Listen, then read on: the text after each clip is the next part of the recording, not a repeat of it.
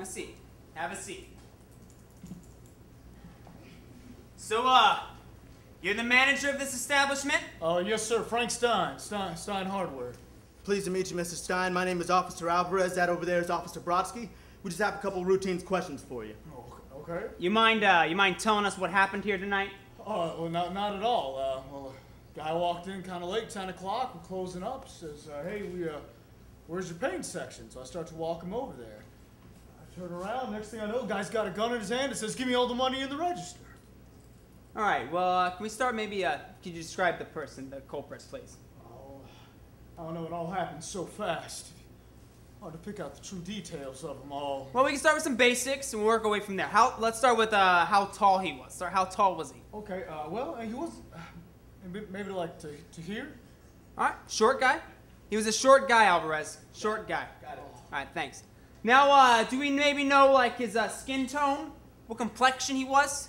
Oh, I mean, that'd be kind of hard to tell. I mean, well, he was wearing a hood, and well, this vision ain't what it used to be. Well, let's rule out some of the possibilities then. Was he maybe like more tan than you or I, but not black, but not quite white? But what's that color that's not white, but not black, but kind of in between? Gray. No, not gray.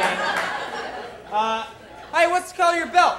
Brown? Brown. Fuck you, all right? Listen, you're leading the witness. Hey, I'm doing my job. All right. All right, Mr. Stein, maybe you could help us out with maybe his vernacular, his choice of words. What exactly did he say to you? Oh, okay. Well, he said, put the money in the bag and nobody gets hurt. Okay, but is that exactly how he said it? Or was it maybe more something like, put the money in the bag and nobody gets hurt, S.A.? Well, just what the hell are you trying to do, man?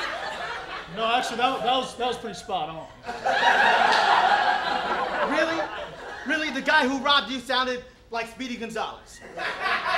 Oh, I don't know who that is. Oh, is that Mexican migrant worker? Oh, you're thinking of Cesar Chop? All right, look, all right, we're just gonna move on, okay? Maybe, is there something pertinent to the investigation you could tell us? Maybe something concrete? I have one more question, actually. Hear me out on this, hear me out. If we went out in the parking lot right now, do you think you can point him out to us? Oh, I don't think so. I mean, he ran away pretty quick. Okay, well, let me rephrase that.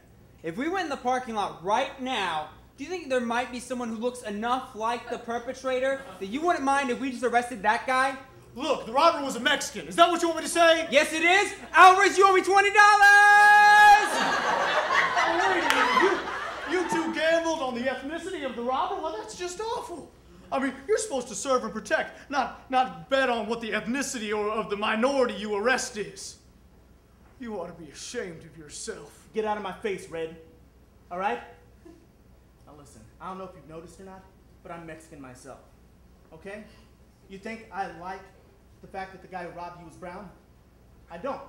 Okay? Do you think I like the fact that I have to personally imprison so many of my own kind, my own brothers, literally? Think I like that? No. All right? So why don't you just calm down? Because I'm pretty upset. Mainly because I bet him that the guy who robbed you would be black. Hey! I just got a call on Milwaukee. We got a hit and run on I-45. $10 says it's a Chinese. Let's race.